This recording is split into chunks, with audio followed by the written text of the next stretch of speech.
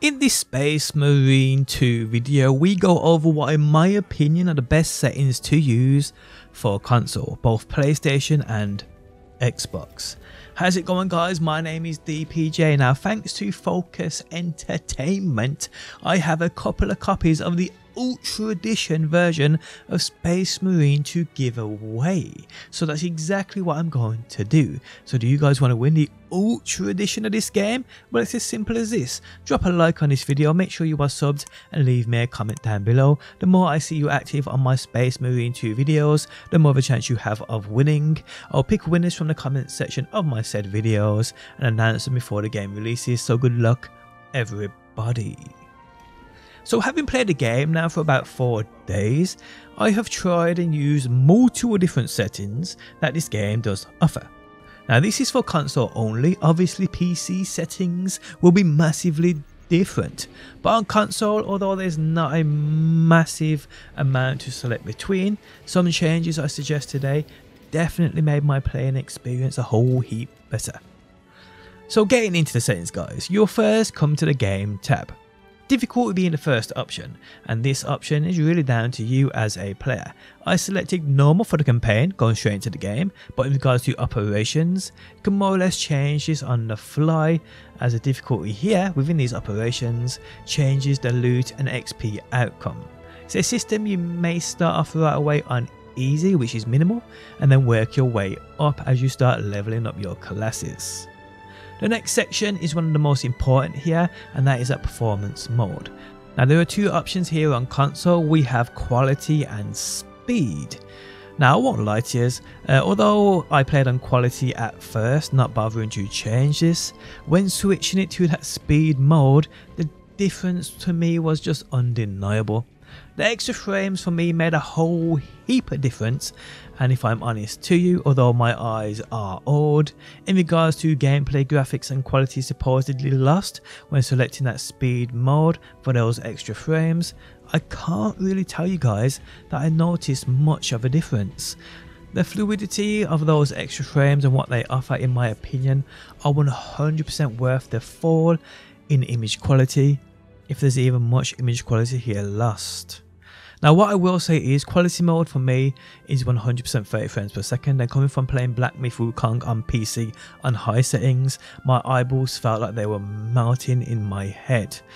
So here, guys, I'll try speed first. If you do notice your game quality dropping too much, probably switch back to quality. Okay, so helmet visibility is all down to you. I mean, I like my helmet on. Some of the helmets you can get in this game, their customization unlocks are incredible. So yeah, I'm leaving my helmet on for now. Onto display settings. Motion blur is always a no from me on action games like this when so much is going on. I just can't deal with motion blur. But it is one that comes down to the player here. Now as you come down these game settings, the rest of the options are really down to the user. I'm gutted there isn't a field of view slider here for this game, because I really enjoy that, to be honest. Sometimes the classes you use do seem a little bit bulky and take up more than half your screen. So yeah, a field of view slider would have been greatly appreciated. Hopefully it's something they can incorporate onto console in the near future. Okay, so the next tab now is controls. Here on console there are plenty of different controller layouts for you to choose from.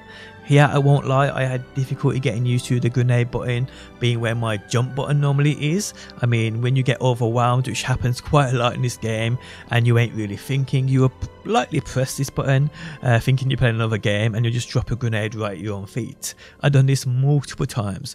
Thankfully, grenades don't seem to hurt you as much as what they would on other games, but hey, you do waste your grenades more often than not.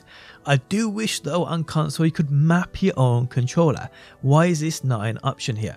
Again, hopefully one they add in the future.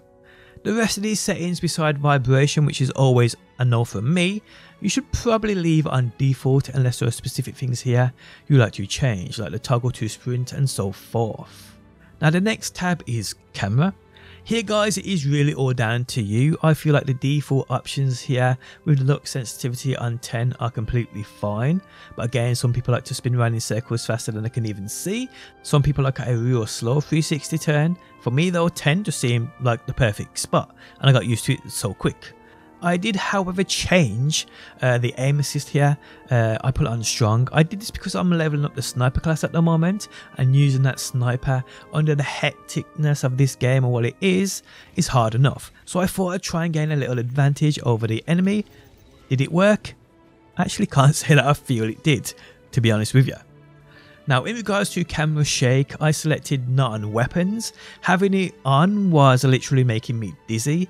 With it off, it kind of felt like it took away from the gameplay, so I chose this option of not having it on weapons, and it feels completely fine. Now, the other three tabs of audio, interface and accessibility are really down to the user here. Audio massively depends on the headset you're using, if you're even using a headset here. I normally turn things down because of the Xbox and its crazy party chat system, always seemingly all over the place, but here with this game it seems okay, I'm not gonna lie. Interface offers options that are specific to the user and what you want to see.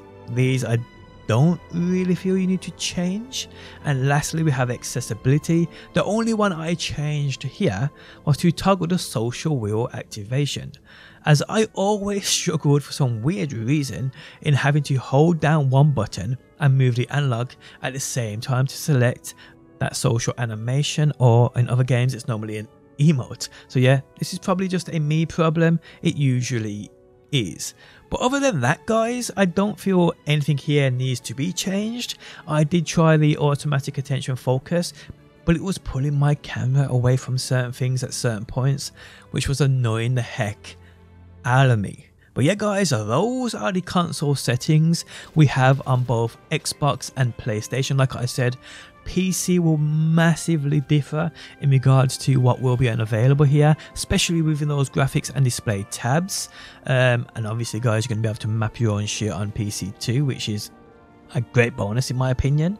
But other than that, guys, there isn't much to change here on console. What I will say is, going back to that performance mode, when I first selected that speed over that quality mode and actually tried loading into games, I had to actually reset my game, like quit out the game on dashboard before I could actually load into a lobby, load into an operation, which is weird, and hopefully this is something they fix straight away. Again, it could be just a me problem, a problem with my Xbox, but it definitely was an issue I fixed with resetting my console. So if you do have this issue, guys, when you eventually get the game, you know what you need to do. But there we have it, guys, my suggestions in the settings you should use on console, both Xbox and PlayStation. Guys, if you enjoyed the video, leaving a like really helps out. If you like what you see and want to see more, be sure to subscribe, and hopefully, guys, I will see you on that next one.